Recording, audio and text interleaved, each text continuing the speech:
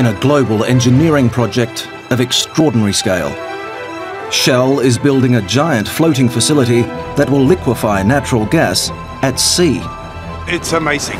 It's very big, it's very impressive, and it's a fantastic achievement by everybody.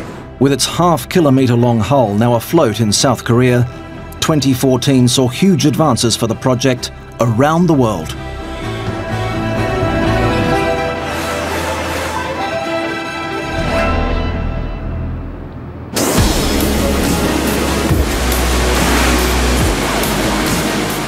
In Spain, brute strength and searing heat form the mooring chains that will hold Prelude in position.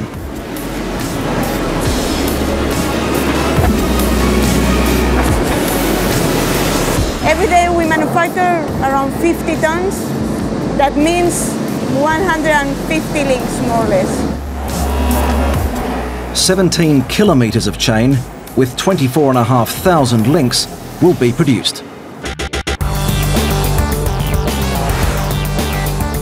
In France, tests are underway on groundbreaking arms that will transfer the liquefied natural gas directly onto ships. It is effectively the first time we're running the Prelude LNG loading arm at cryogenic conditions. Yeah, it is exciting. Chilled to minus 162 degrees centigrade, the natural gas will be transported as a cryogenic liquid.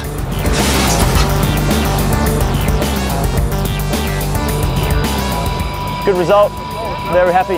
The first of many safety tests succeeds. In Malaysia, subsea equipment that will control the gas flow from Prelude's 7 wells is being checked for leaks.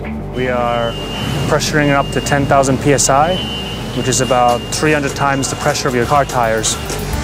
Because it's so big and it's the final test, yes, they still get nervous, never mind how many times you do it. The huge pressure holds, proving the kit is fit for use. In South Korea, the installation of a pipe network 450 kilometers long is well underway. Looks like a human body full of arteries and veins with blood flowing in between. There are more than 450,000 piping components to connect. Across the shipyard, one of the vast storage tanks is about to receive a pump tower. This will take its liquefied gas up to deck for offloading. Last time it was windy and it was very tricky. The 50-ton structure is safely coaxed through the narrow opening. Okay, it's going down.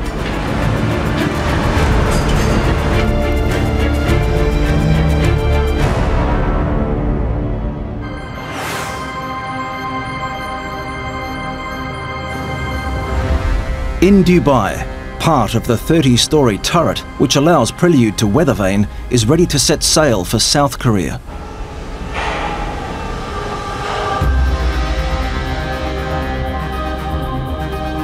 Every day when I wake up and I see components this side, you know, I'm struck with awe.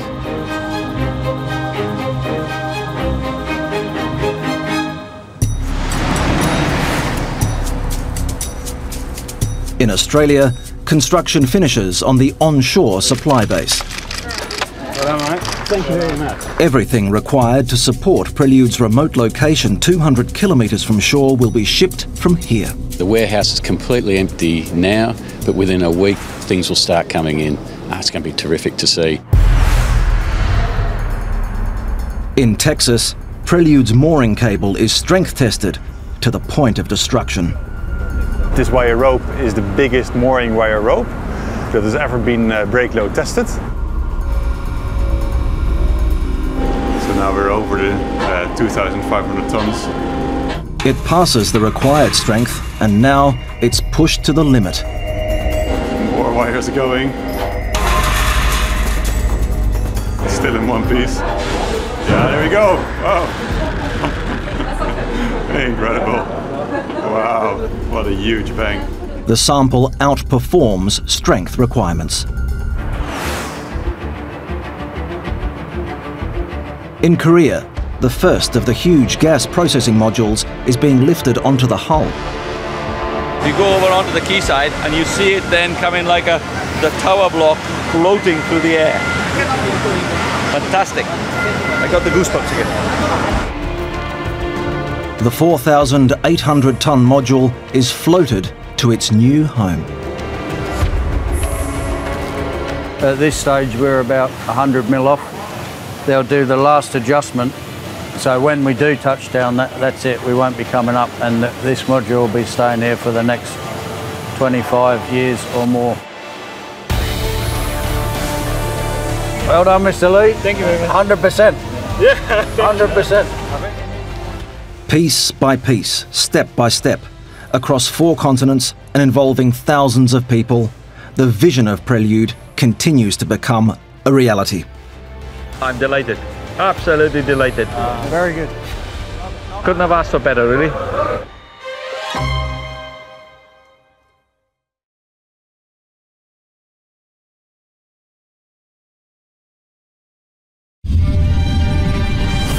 Far off the coast of Western Australia, deep beneath the ocean, lies a remote reserve of natural gas. But reaching it has been considered too challenging, until now. So Shell has embarked on what it calls the Prelude project.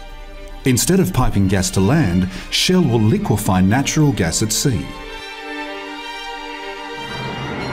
And here at the Samsun shipyard in South Korea, the vision is becoming a reality. As the idea turned to steel, the journey begins because we're going to build the floating energy facility. The steel turned to blocks. Think of it as Lego. Lots of these blocks being put together, it's huge. And the blocks turned into the hull. The success of this project's in our hands at the end of the day. Now the team is preparing for its greatest test yet. It's time to launch the biggest hull ever sent to sea. Willie Gray is getting ready to make history. In less than 24 hours, his team will float a hull measuring nearly half a kilometre long and weighing more than 200,000 tonnes. It's a moment that's been years in the planning, but they will have just 2 hours to make it happen. So we have from 7 AM till about 8:45 is the tidal window. So it's quite short actually, and if we don't achieve it then, the next one is in the evening, but that's in total darkness, and we have to wait until the following morning again. So everything's geared up to meet that key timing on Saturday morning. During that time, the hull will be navigated across the harbour, where the next stage of construction awaits. So it's a great day, and of course for any Scotsman, it's St Andrew's Day, so we absolutely have to meet that target. And getting to this target has been a remarkable achievement. In May, this dry dock was nearly empty. Less than 8 months later sits the largest hull ever built. It's a fantastic site, it really is. For Hugh Jones, it means the task of fitting the liquefaction modules can now begin. Each year, these modules will produce enough natural gas to meet the needs of a city larger than Hong Kong. There are 14 different modules, all doing different things. Each module weighs on average about 5,500 tonnes. So right here in front of you today was about a quarter of it sitting on this quayside. Inside the dry dock, the engineers are making one last inspection.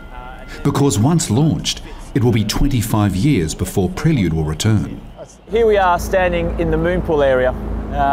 This is where we introduce the gas and liquids so they can be processed on the top sides.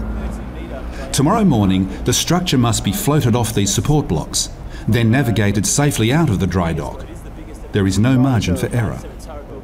This draft, 80 centimetres, it's not very much, it's tight, but we're in good hands. No one's nervous. We're in good hands. SHI are experts at this. This is what they do.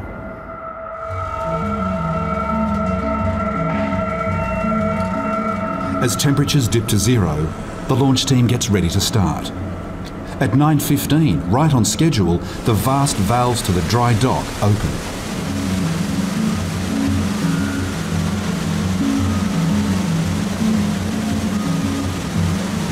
And Willie Gray is watching closely. Well, it's now 20 to 11 at night, and we commenced filling the dock actually at 9:15. There's 60 persons on board have been positioned at strategic locations. That's a precautionary measure. We're expecting to commence floating sometime around about 1 to 1:30 tomorrow morning, and at 7 o'clock when it comes first light, we should commence to tow out from the dock. In the early hours of the morning, Prelude starts to float.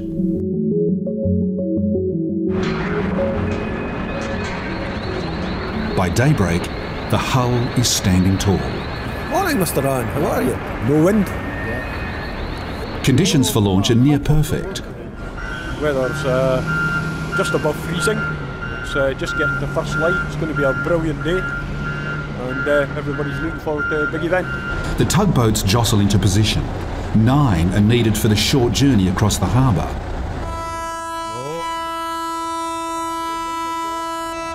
And with that sound, Prelude slips out of the dry dock. Okay.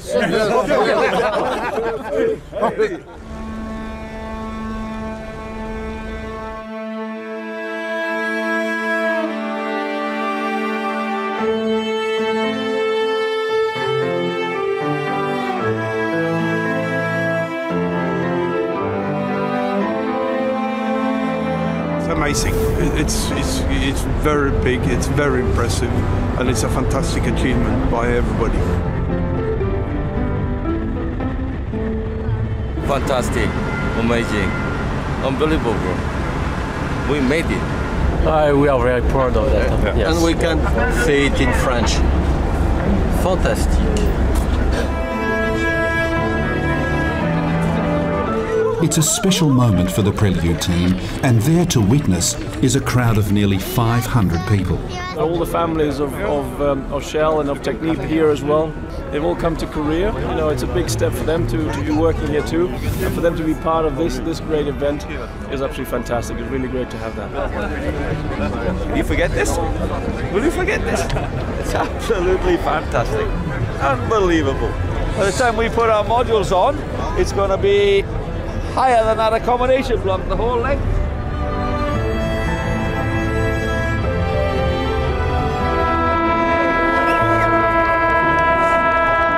They're clear.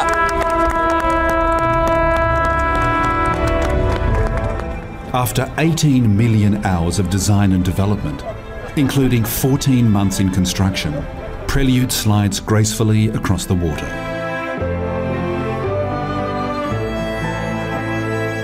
For Willie Gray, there's time for a snapshot for the family album and a pat on the back from the boss. No, he certainly isn't. Well done, mate. I'm really proud of you. Yeah. Today, they can celebrate, but tomorrow, it's back to work. Because once moored, a whole new phase of the project is about to begin.